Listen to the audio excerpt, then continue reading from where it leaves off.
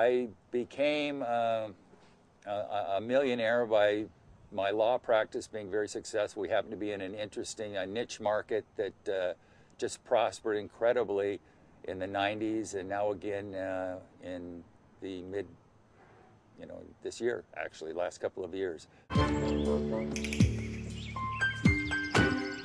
My dream was I wanted to have my first million in the bank by the time I was 32.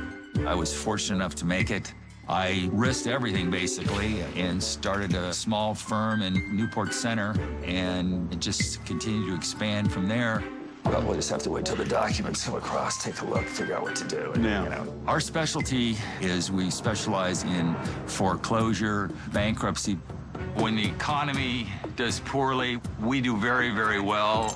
When are you going to spend more time here? As soon as business calms down and they stop foreclosing on every house in Southern California.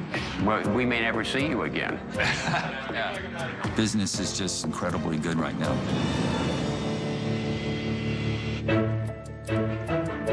I would consider my personality anxiety-ridden, very driven, very, intense. On the spectrum of personalities, I'm probably an A+. My son Cole is 22 years old.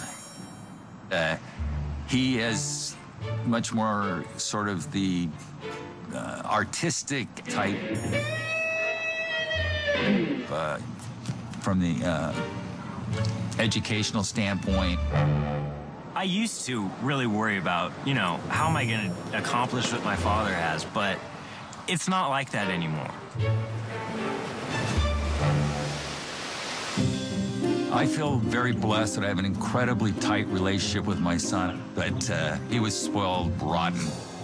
There wasn't much he ever asked for that he didn't get, from computers to automobiles. I actually leased a castle in Ireland for his 15th birthday with a bunch of friends. We flew over. The one thing that bothers me about my dad, he can be very, very driven.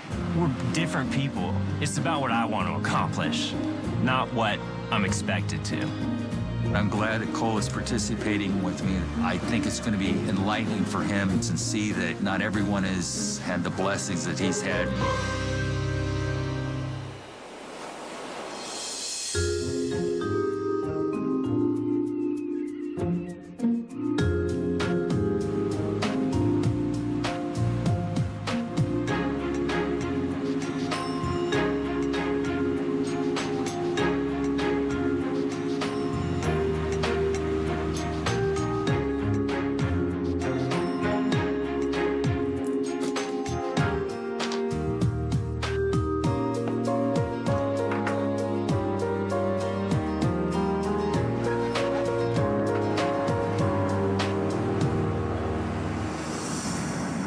Imperial Beach for the week. Imperial Beach. That's down by the border, isn't it?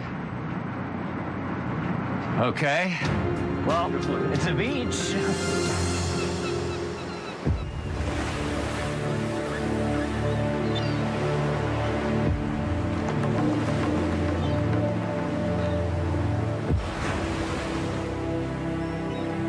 When we arrived in Imperial Beach, I was blown away. It was disgusting.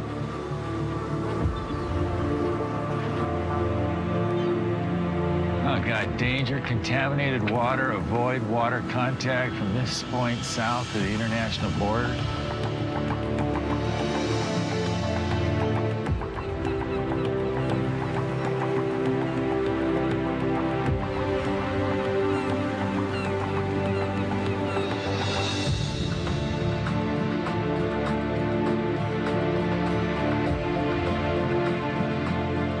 This is crazy.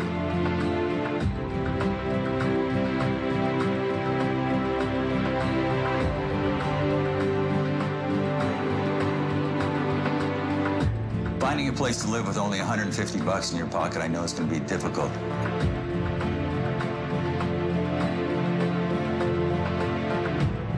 Finally, we found a place that looked like something that we could afford. Are you the manager? No. That was weird. Hi, we need something. Can you help us out? Well, let's go show you what I got. Okay. We're kind of Thanks. tight for a buck. And get your rent every day. So as long as you can pay rent that day, you can stay that day. Come on in. So this is it.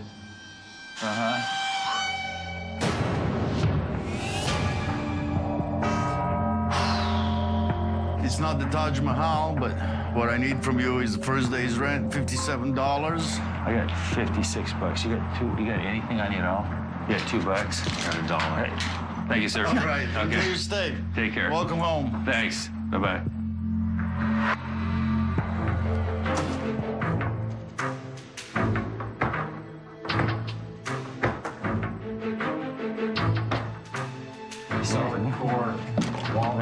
Don't touch it. It looks too dangerous. The wiring just completely screwed up. Oh, that is disgusting. I can't even believe this is like legal. Oh, here's a couple of silverfish in the silverfish in here. What was that? Cockroaches, termites. The floor was absolutely filthy. It's virtually impossible to compare this to how I'm used to living. It's just, I don't even want to walk on the floor here without socks on. God, that's just disgusting.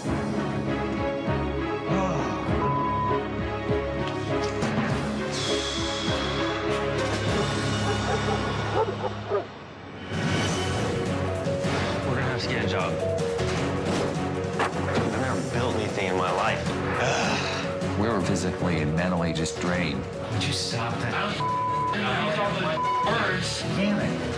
This is a nightmare.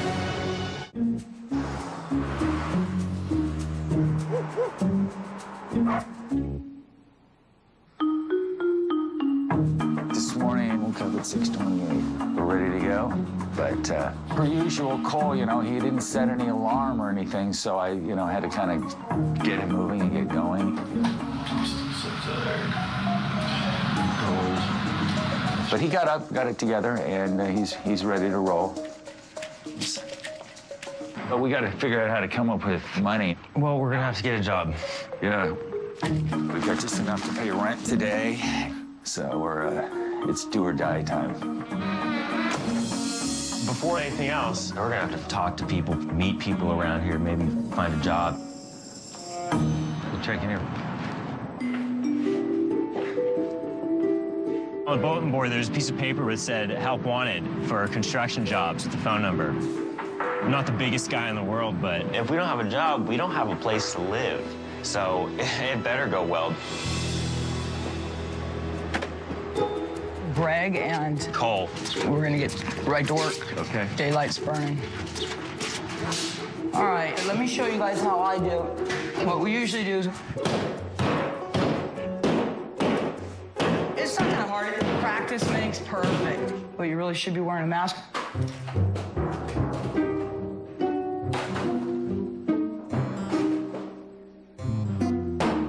This on, right? Yeah.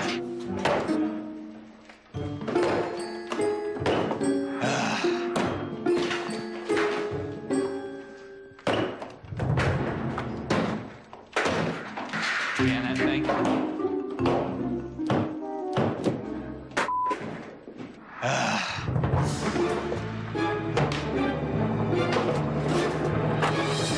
Good deal, guys. Why don't you guys take 5? I brought some cold water. So I heard you guys are from South Bay.